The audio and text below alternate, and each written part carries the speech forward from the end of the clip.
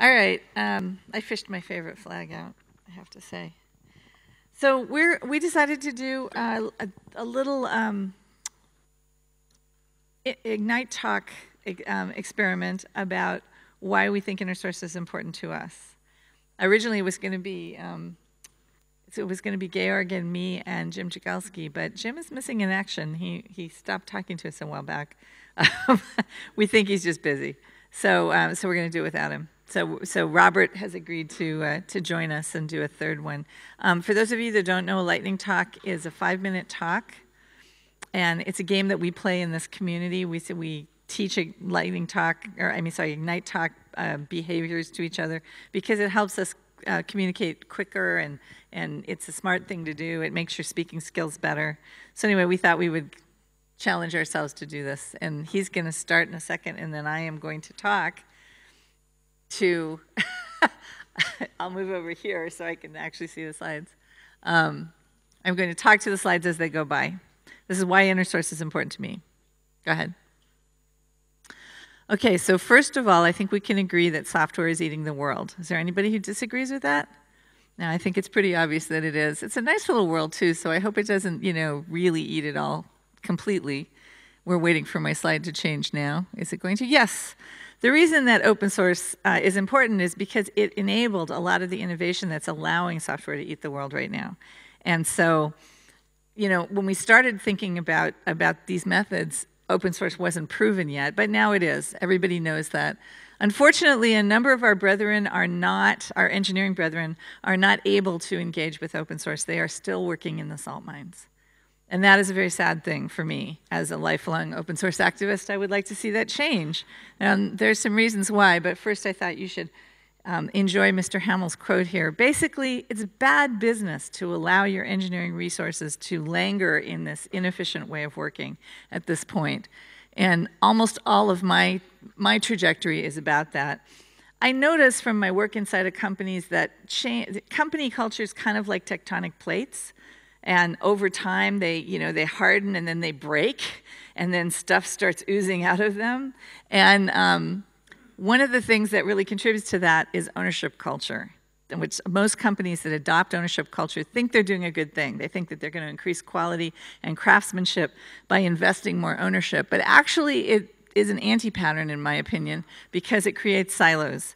So pretty soon there are these, cones of silence between teams, and they're not interested in talking to each other or collaborating anymore. And if they could each, get everything they needed to get done without interdependency, that would be fine. But in reality, it just creates this crazy traffic jams and a lot of people sitting around waiting for other people to get work done, because when you rely on feature requests instead of pull requests, you are offloading and then sitting around, offloading your expectations and then sitting around. Another problem is the whole blind men and the elephant problem, right? It's hard to know what the software is if you can't read the code.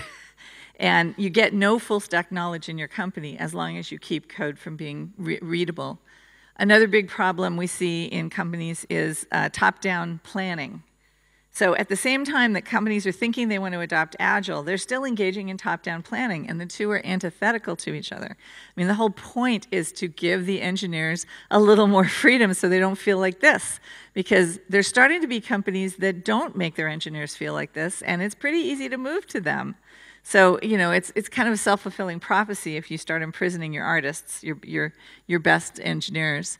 And then, of course, there's the problem of escalation, which we always draw the bosses as cheeses, wedges of cheese. In companies with a lot of top-down planning, there's also often a lot of executive escalation, which is really time-costly and ridiculous. So how would we get to delight? How would we get to the Turkish delight of engineering if we had an opportunity to think this over again? I hope all of you don't hate Turkish delight. I actually really like it quite a bit. And I thought it was a nice counterpoint to the cheese. First of all, help engineers reconnect with their passion. People who are happy at work do a lot better work, and passion drives much better behaviors in general. So InnerSource does this. It allows people to solve their own problems. It also creates an accretion of documentation naturally, just through the process of people mentoring each other. And that documentation is better than the one that you got the engineers to write under duress, because it's actionable and it's engineer to engineer. And then, of course, there's the problem of the teams that you hire and whether they're functional or not. I don't know if you guys know about the Silicon Valley kids, but that's a very dysfunctional startup there. I think what we're finding as regards hiring is we have two populations we're helping. One is interns and acqui-hires. These are people from outside your company that you just acquired or brought in, and they're very confused about why your engineering is so old-fashioned, and they're unhappy about it, and they really want it to change. And the other one is people who already work for you who need to learn new skills. You kind of owe them continuing to grow them as employees for yourself and for other companies, right? So InnerSource is important to me because it solves all these problems if you implement it properly. And if you do it right, all the boats will rise, which is really what we're looking for here. So that is why InnerSource is important to me. And if it sounds like something that might work in your company or that would be important to you, then I'm going to suggest that you come to InnerSource Commons. You can reach out to me if you want more information, or to any of the people that are going to speak here today. And so thank you very much for listening, and that's how an Ignite talk goes. Now we're going to watch Georg, who doesn't have his slides timed, so we're going to all put our watches on and see how he does. Please not. Thank you. Okay, so I'm going to cheat with the clicker, but next time I promise I'll do this as good as you did. So why does InnerSource matter? The short version of my opinion is because people matter. And companies are made up of people, so if InnerSource is better for the people, it's also, by extension, better for the companies. So let's spend a moment and think what companies today want, or say they want. So what do they want? They want to be attractive and get the best people on board, the rock stars. And then once they have them on board, they want them to execute with passion. They want them to show initiative and unleash their full creative potential. That's what companies want. And to be perfectly honest, a company that would happen like this, that would be an awesome company to work for, wouldn't it? It would probably also be more resilient, more competitive. It would be fantastic. But there's a catch. And the catch is that these human capabilities here are things that cannot really be managed in the traditional way. So you can compel your economically dependent employees to be obedient, to be diligent. You can hire and recruit the most intellectually capable ones, but you cannot command passion or command initiative. Like if I go to Danese and say, you have to increase your passion level by 20% or else you can forget your bonus. That's obviously not going to work. Yeah, exactly. So what I'm saying is that these capabilities are quite literally gifts. And the job of a company, of a successful company, is to create an environment that inspires people to volunteer these gifts. That's the job. But how to do this, I wonder. Certainly not this way. And it's not news to the companies today. Actually, I was on a seminar a couple of weeks back, and then I learned that we're now moving away from the old style of management, transactional leadership, towards transformational leadership, which is defined by gaining trust, conveying a sense of purpose, sparking enthusiasm, sparking creativity, and also fostering individual growth. That's what we're being told today. That's what we should do in the future. Is that actually something that the developers want? I wonder. Let's ask this guy here, Dan Pink. He's written a book on what motivates people. And the management summary is this. There are three things that you need, three ingredients that you need in order to get your people motivated. The first one is purpose. You want to know the why you're doing things. You want to buy into the why, into the purpose. That's number one. The second one, don't micromanage your people. Give them autonomy on how they reach their goals. And the last one is give them a chance to become better at what they do. Don't force them to deliver half-assed stuff because of some deadline which made no sense 10 years ago when it was delivered. So that's what he says. And if you compare that to what transactional leadership wants, transformational leadership, that's a pretty good match. So I would say if that's the direction companies want to go in, sounds good to me. But it doesn't tell me how to do this. And our companies are trying all sorts of things to be more cool, to enter the new age. They create hackathons, they do crowdsourcing, they create inspiring new offices, all of which are good, I think. I wouldn't want to miss them. But they're very limited in that they are narrowly focused and that they are time limited or both. So that's not the long-term solution. Can you guess what the long-term solution is? InnerSource, of course. And more specifically, it's community. That's what I think is the core of InnerSource and why it is so successful. And it is radically different from how we work today. So in community, the basis for loyalty is no longer economic dependency, it's a shared purpose. The control is not done by bosses and policies, it's done by shared norms and aspirations. Rewards are mostly intrinsic now, not extrinsic. And finally, contributions are no longer predetermined by bosses, but are made freely. That must sound nuts in the eyes of someone who has been steeped in the old style of management. And in fact, I would say that this is really not mainstream today in most companies, not even in ours, I would say. And we've been doing it for 9 years. So don't be afraid, though. Don't be these guys. Because we know, and many of you here in the room know, that it does work. It can work, and it is beneficial. And we've tested this at Bosch for 9 years with BIOS, Bosch Internal Open Source. That's what Stefan kickstarted. And what we've learned along the way is that it is hugely attractive for the developers. We've seen an explosion of creativity and also productivity. We've seen that it helps developers get better at their job, that accelerates learning, and surprisingly, for some developers, it helped them avoid the management track. They stayed on the technical topic and made a career that way, and we're more happy as a result, I think. For me personally, it was quite simply the best time of my professional life so far, and it's been 31 years now, so that says something, I guess. So, and now we're seeing encouraging signs that actually the culture is changing, but very, very slowly. But I think we're getting there. So to summarize, I think InnerSource makes the developers more happy and the companies more happy. And you could say that InnerSource is at the intersection of what developers want and what the companies want. So the question, why does InnerSource matter, rather becomes, if you're not doing it already, why are you not doing it already? Because it's obviously solving so many problems. Full disclosure, I took much of what I said here from a foreword of this guy, Gary Hamel, in this book, The Open Organization. It's a very good book. If you want to read it, it's fantastic. It describes the company that I would like to work in. And that's it. May the source be with you.